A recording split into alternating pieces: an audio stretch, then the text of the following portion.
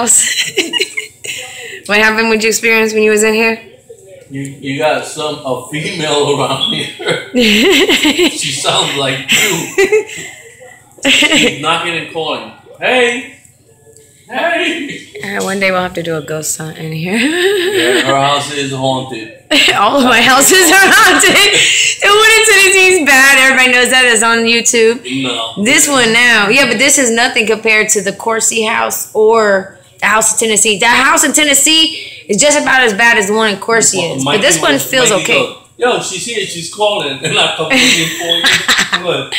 Hey, honey, where are you? Where are you? And he's going, no, I'm serious. She called. And we look, and I didn't see you at all. Then we hear somebody knocking at the door, so we come to the door.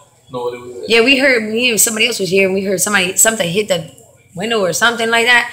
And we were like, what the fuck? And we got up, there was nobody there. And then we thought we heard the kids. We thought you brought the kids. Yeah. And we heard them that side.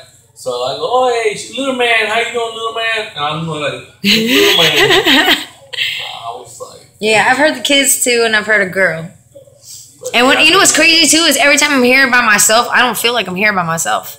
I swear to God, I don't. Do you feel? You were over there in the room. Yeah, just now when we've heard that. My hair stood up. Yeah, I know. I was on the floor, and I said, "Did you hear that?" I was just hear that laugh, and you're like, "Yeah," and I'm like, "Yo, my God, goosebumps."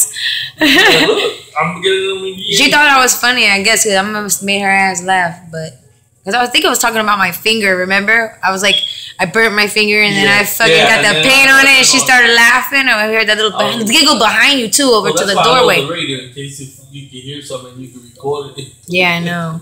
I don't know. Maybe when the rain happens, like it is outside now, because nobody knows right now, but it's raining outside, and you get a lot of paranormal activity when it rains, because rain is a freaking conductor of energy.